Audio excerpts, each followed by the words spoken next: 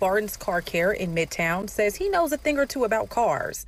He also knows a thing or two about scams, especially since he says many of his customers have been scammed by this man, 62-year-old Joe Boyce.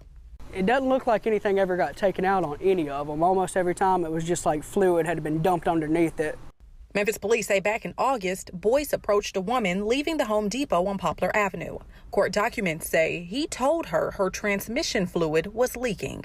Sometimes stuff does happen. You may go in a store and come out and something really did happen to your car and it needs to be worked on. 9 times out of 10, that's not the case. After taking a look under her hood, police say Boyce told her he was a mechanic and could repair it. Documents say the victim paid Boyce more than $1,800 for parts and repairs.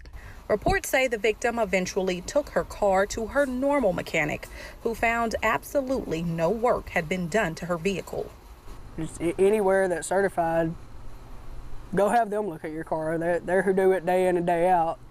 They're not going to lie to you just to get a dollar. MPD says this is not the first time they heard of Boyce's antics. On another occasion, police say Boyce approached a man in another parking lot with a similar story. Boyce told investigators that he was done scamming people and this would be his last time. He also went on to say that if he thinks of anyone else he owed money to, he would give them a call. Reporting in Midtown, Quimitra Wilborn, WREG News Channel 3.